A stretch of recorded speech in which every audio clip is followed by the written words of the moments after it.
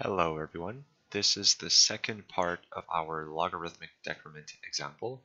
We're going to solve the same problem as we did in the previous video, but we're going to use a different method.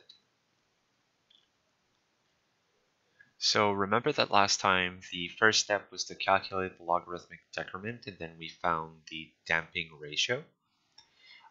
In this new method, we're going to start off the same way, but the way that we're going to find the natural frequency is a little bit different. So let's start by calculating the logarithmic decrement again.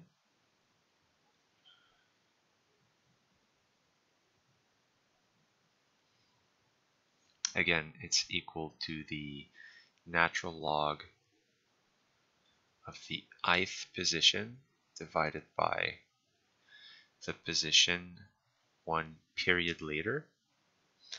And that was equal to, again,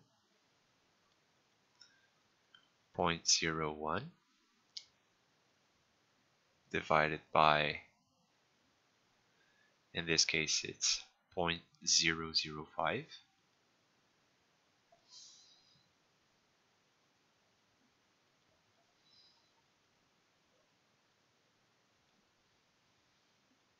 And that was equal to 0.6931. After that, we wanted to get the damping ratio.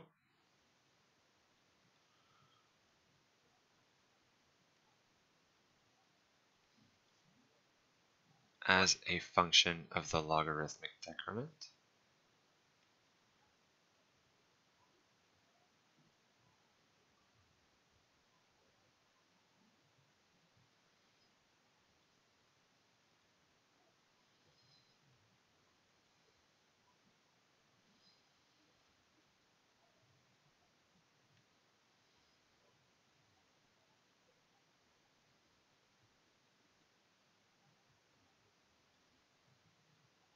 And that was equal to 0.1096. Now this method starts to be different in the way that we're going to calculate the natural frequency. The way that we're going to do this is by noting that the equation of the lines that join all the peaks and valleys of our position graph has the following form.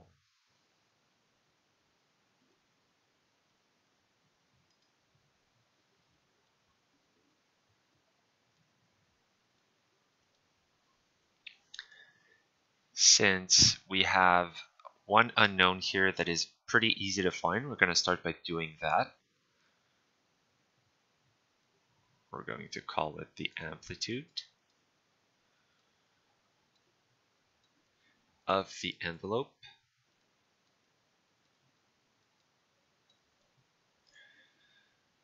So we're going to calculate y at time equals 0 is equal to 0.01 is equal to a times e to the minus damping ratio natural frequency times 0, which leads us to a is equal to 0.01.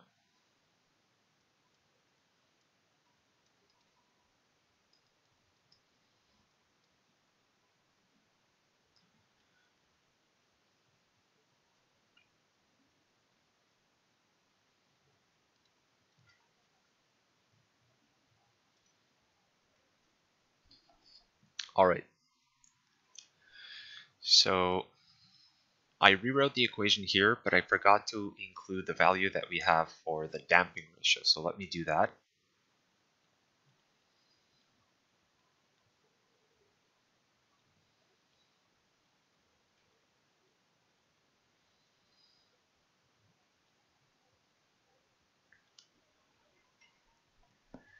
Now, if we have another point, a point other than when time equals 0, which we do, we can calculate the value of the natural frequency. So we're going to do that.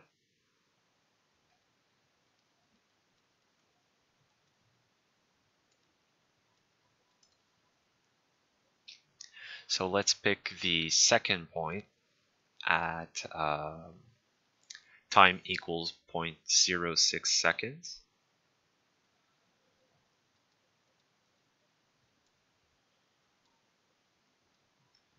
It's equal to 0.005,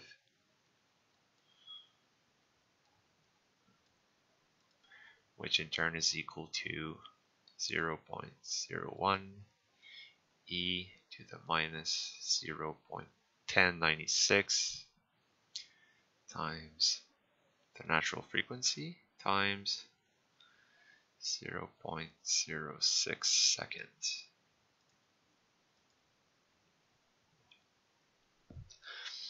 Alright, so we're going to play around with this equation to solve for the natural frequency. Let's start by dividing 0.001. So we have 0.005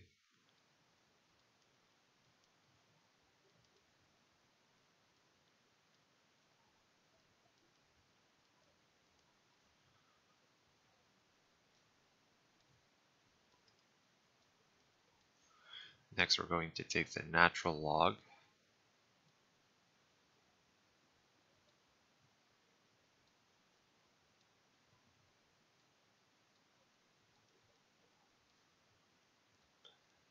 And on the right-hand side, we're going to be left with only the exponent.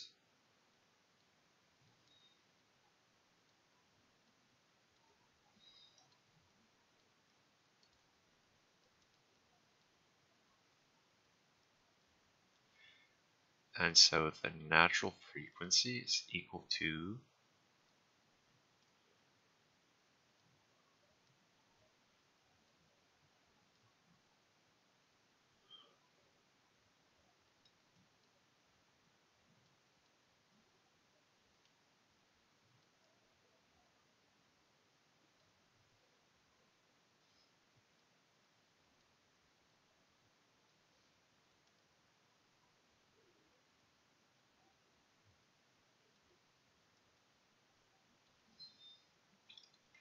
Unsurprisingly, we found the same result as we found before,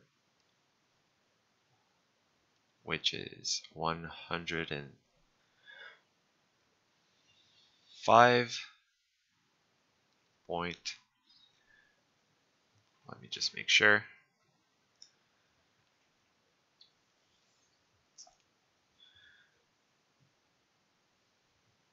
Yeah, so 105.3545.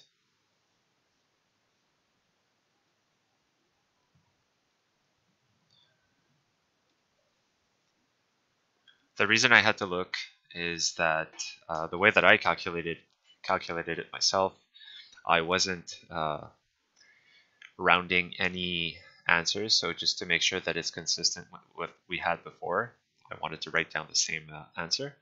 The units are radians per second.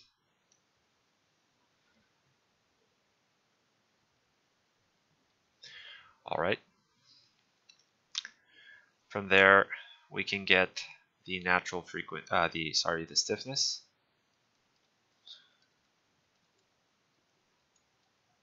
We said that the stiffness comes from the natural frequency, which is equal to the square root of the stiffness over the mass.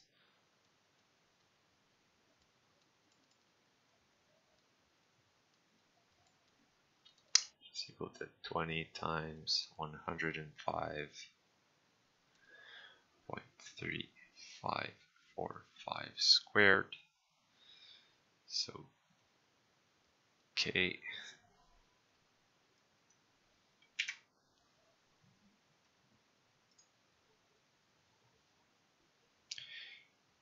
stiffness is equal to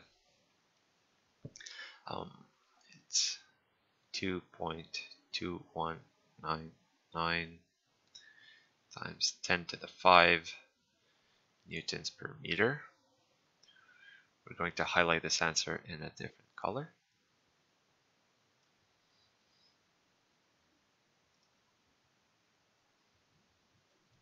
And finally, the second part of the answer is to find the damping coefficient.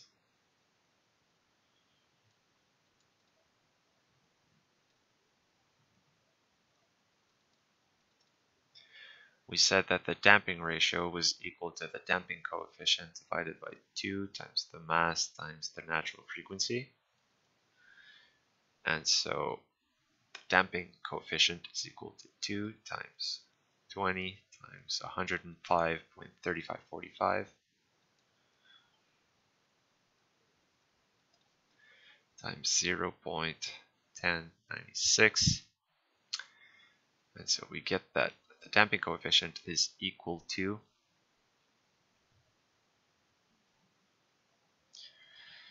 approximately 462. You can try it out. The numbers do work out. 462 newtons second meter.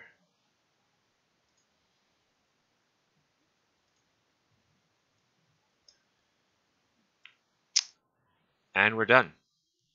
So if you want to have this worksheet as a PDF, I've put a link in the description below. And thank you for watching.